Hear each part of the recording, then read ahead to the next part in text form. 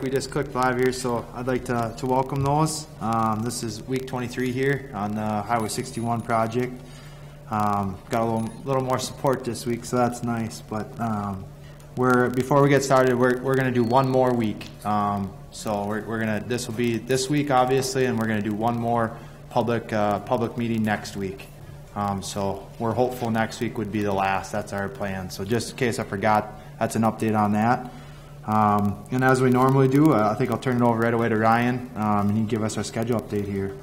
All right. Yeah, last week I was fishing, and so got a nice one. Did a 15-inch one. All right. Well, it's 61. Let's see. We're paving the Potter intersection out there this week till probably Wednesday or so, and then on the our electrician is putting up light poles out there as well this week, pulling wire and putting up those light poles. We'll be doing some sodding and some rock landscaping with our crews, and we're looking to get the striping for the through lanes later this week. And then the last piece of underground, which would be televising that sanitary, probably later this week. Also talked about bringing in the paving guys again to do a little bit east of the project. A little bit of a mill and overlay out there. And then last week of August we talked about bringing in the stripers to finish it off with with painting all the center, the paint that goes down the center lane. Last pieces of work that will be remaining after this week. Next week we're going to need to turn off the signal at Plum, which I'm sure Corey will talk in length about here shortly. Mm-hmm. So next week we'll turn off the signal at Plum, and we need to do some modifications on those signal heads. While I've got the mic, I think I just go right into Levy Road as well, because I know you guys are going to be asking about it anyway. So down on Levy Road, we're working on medians and punch list. We got signs going in later this week. We're pouring the driveway to Red Wing Grain late this week with some high early concrete so it can get back into use next week. And then at the end of this week, we're talking about Monarch paving that parking lot at Levy Park. Only thing that will be remaining after this week will again be striping down there sometime next week, probably early next week, if everything goes according to plan and schedule and it doesn't rain like it's supposed to rain. I think 2 days this week. That's the plan. And all right, appreciate it, Ryan. So going back to 61, then it's going to be a little bit changing here. You've got kind of some final work that's going to require a little bit of shifting of the traffic. The most immediate change is going to take place tomorrow, and we're just going to widen the outside lane. Right now the inside lanes are closed. Those have to stay that way. We're still finishing work in Potter that Ryan indicated. But to keep the streetlight installation moving on the south side, they want a little bit more room than the parking lane. And so we thought it makes a lot of sense just to push those barrels, say, to the inside or to the middle of the inside lane, basically just an extra wide outside lane. That'll let people kind of maneuver around those construction trucks in the parking lane. It keeps the streetlight installation moving forward. That is one of the main work scopes still remain on the south side. In addition to that is the Plum Street signal. We didn't obviously do any work to the signal itself beyond some head reconfigurations, but there is going to be new wiring installed. And in order to do the new wiring, we have to remove the old wiring, and that obviously requires then the shutting off that signal system. We're estimating 2 days for that, and the schedule for that is being driven by having Potter finished. And the cure time on that concrete within Potter. We're hoping that last pour of Potter will be tomorrow, the center median, and then a portion of ADM's driveway. 7 days then would bring us to next week, Wednesday, and that's what we're targeting then to do this Plum Street signal shutdown. It'll be, like we indicated, 2 days.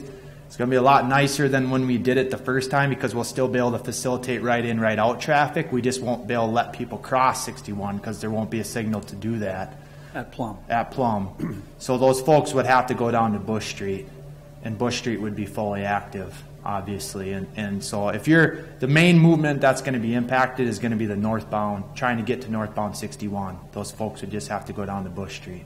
Otherwise, getting off of 61, you know, if you're southbound, that would be very easy. Likewise, getting southbound onto southbound 61 from Plum, again, that right out will be easy. It's just going to be the crossing and the lefts. So it'll be utilizing Bush Street or Broad Street? Or Broad Street. Or the library, and then getting onto 61 northbound from there. Correct. And so it'd be a real short duration, and it's just necessary to do those signal improvements. And you may ask why we didn't do it sooner. We didn't have all the infrastructure in place to do that. We've just now got all the conduit, the handholds in place on the north side, got to a point where we're starting to pull wires, and so now is the time that makes sense. And so we'll do a press release for that. We'll put up the signing like we have done, but just be forewarned on that, so that we're targeting Wednesday, Thursday next week. Plum would be black. And then in addition, Ryan mentioned it, we're with the emphasis of this Friday being that targeted completion date, there's going to be effort to get the striping done to designate the 2 through lanes. We get the center striping done. We get the parking striping done if we're able to with this weather here pending. And so the configuration at a minimum that we're shooting for the weekend is the 2 through lanes are open in both directions. That would include the parking lanes on each side. Depending on the cure of the center left turn lane, that will warrant whether we have a center left turn lane for the weekend or not. There is a chance we would be able to get that. If not, it'd just be coned off, and we'd get the center left turn lane next week.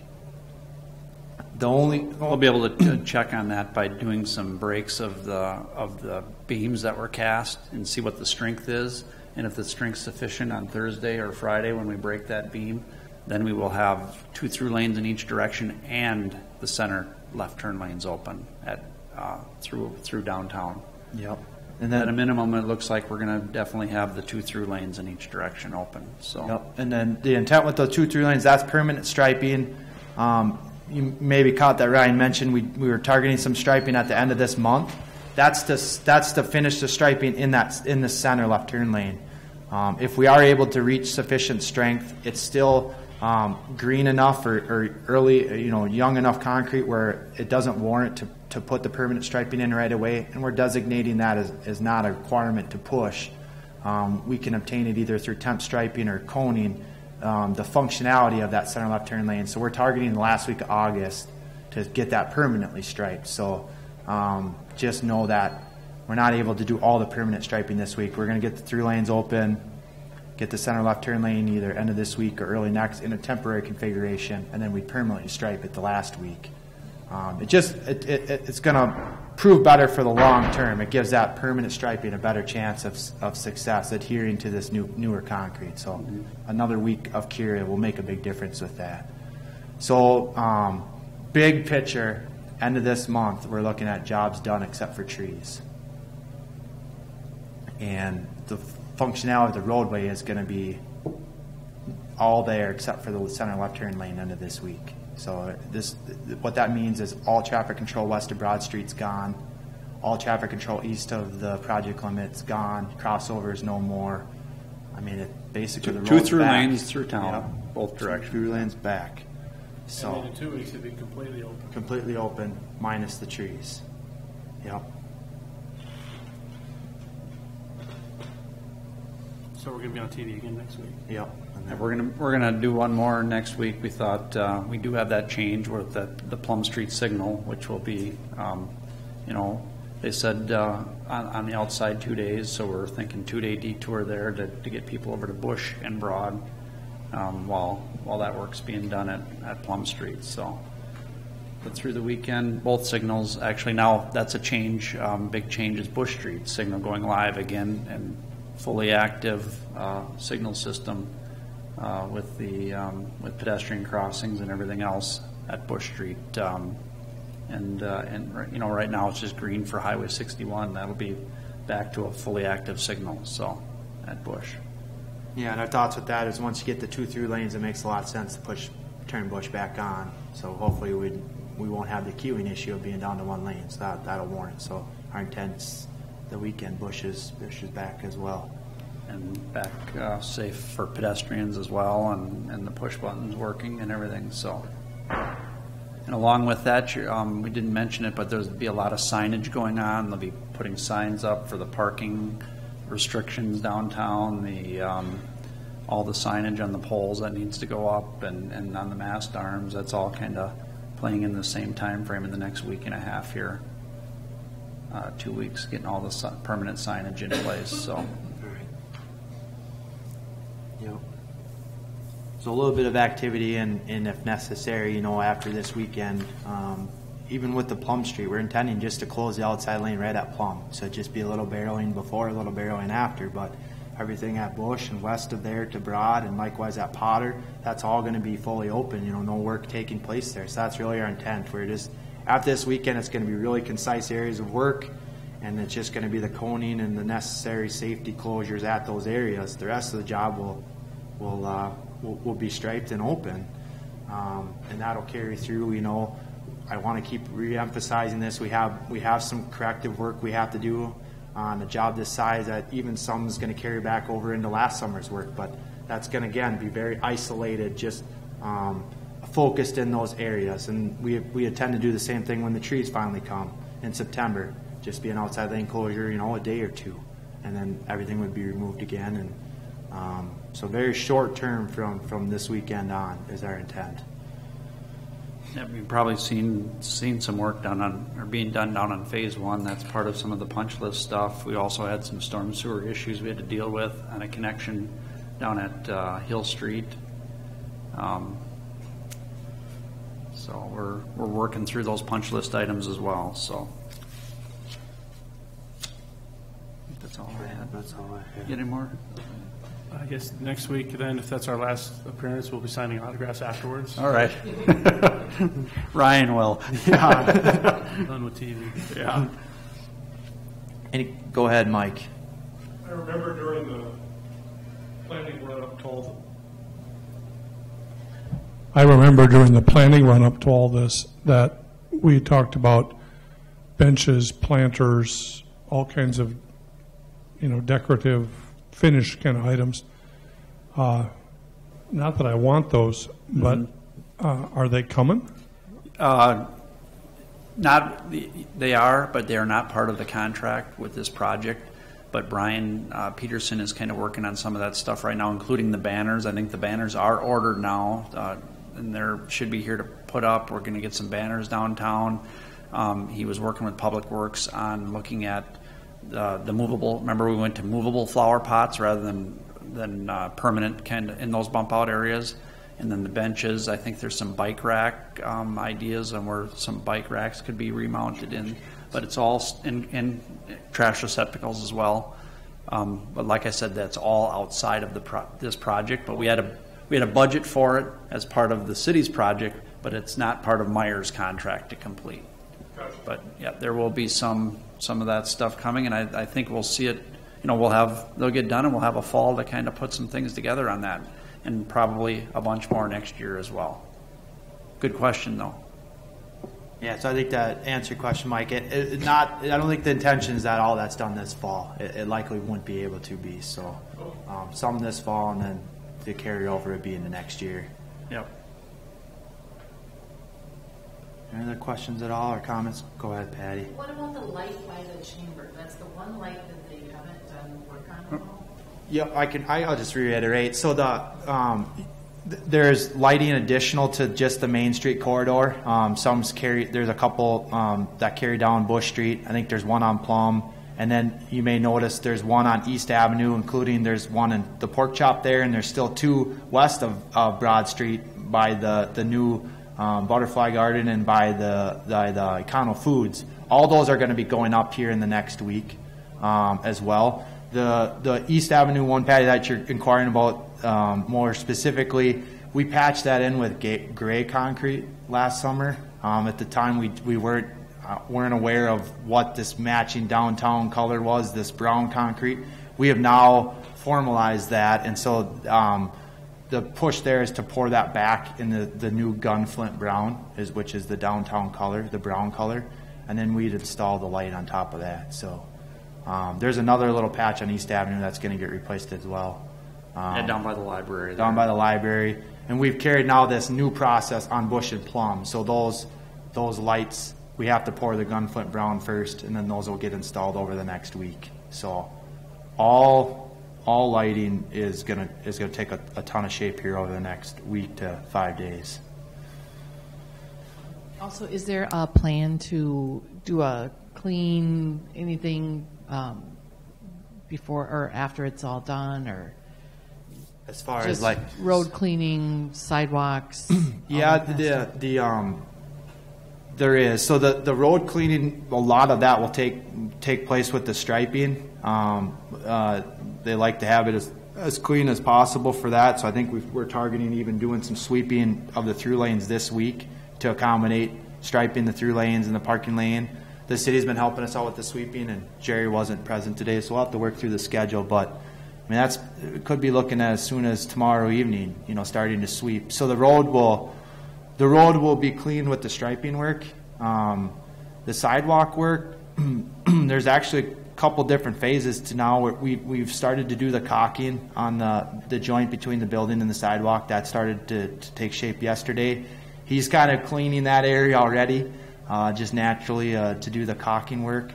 But the interesting thing with the sidewalk is that we haven't completed all the scoring pattern yet, and we're not deeming that as being a real critical priority at this point. But that is going to still have to take shape, and so we actually have to grid up that tree grid area in 2x2 squares, and so that's inherently going to have a little construction dust and dirt associated with that, and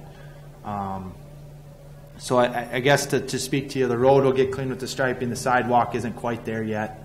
But I guess beyond that, we don't have any specific targeted effort to say sweep the sidewalk or something like that. Until we get that saw cutting and Right. scoring and stuff done and cleaned up. And Meyer's been doing a really good job cleaning up the debris and stuff, so I'm not overly concerned about that. But from the standpoint of still construction activity, creating dust, and the concrete work isn't to a point yet where that's going to be completely taken care of, I guess. So I hope that answered your question. Yep, go ahead, Mike. Will that brown color wear off? The On the cement? gunfoot brown, the new downtown brown. No, it's dye injected, just as similar as the red and the tan. A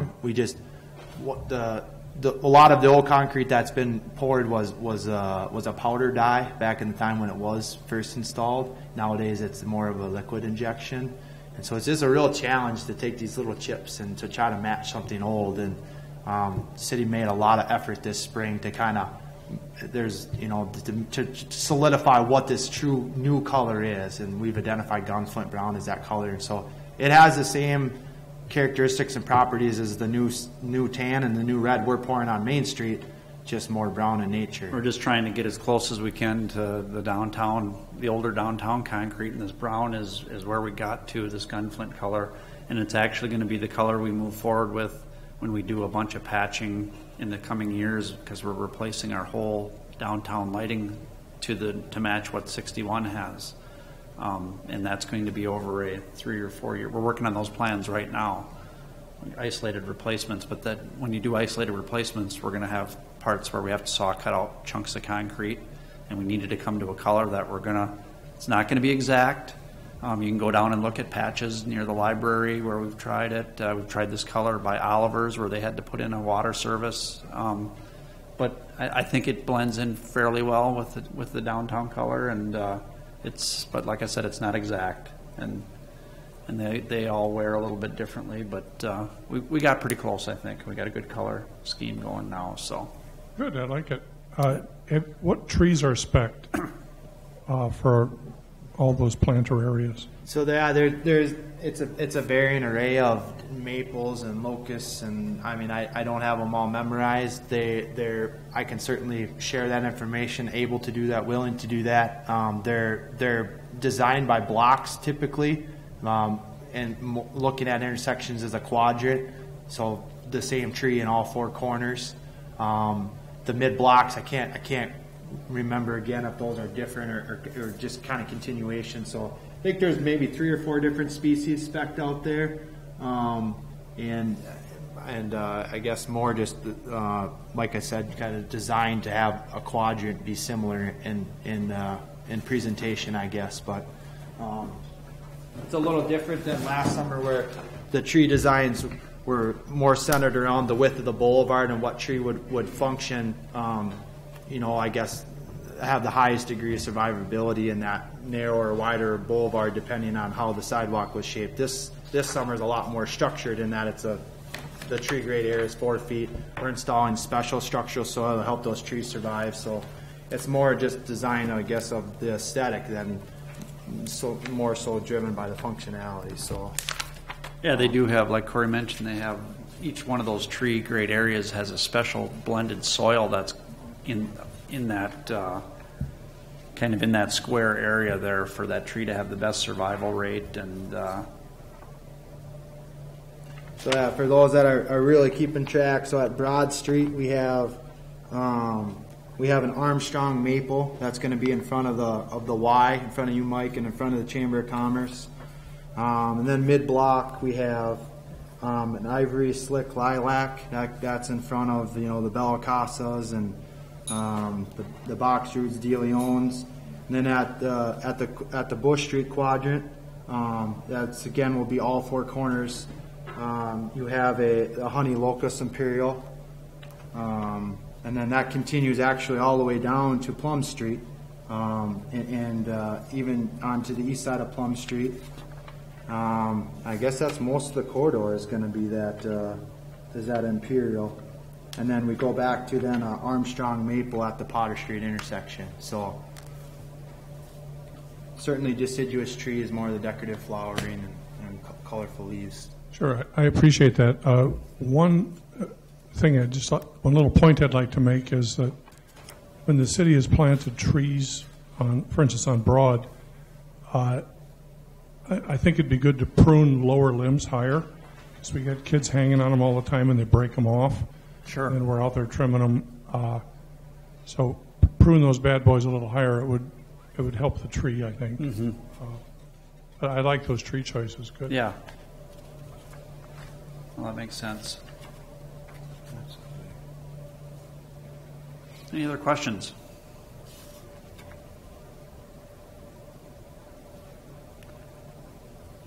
Anything else to add, you guys? I think Ryan kind of gave a good update on levy. Just wanted to go over, there are punch list items down there as well that we're going to see.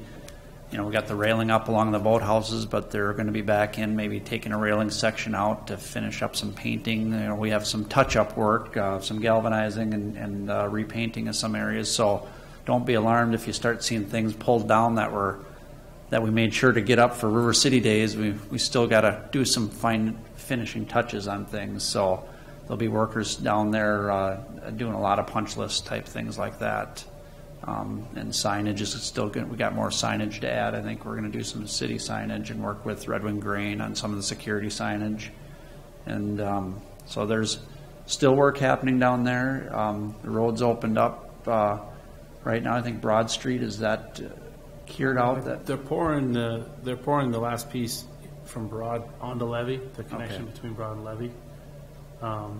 Actually on the Levy side. And that's today? They were pouring that this morning, yeah. This morning, okay.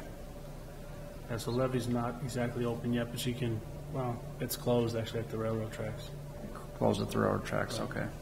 And then get that back open, and then the roundabout's being used, the signage is up.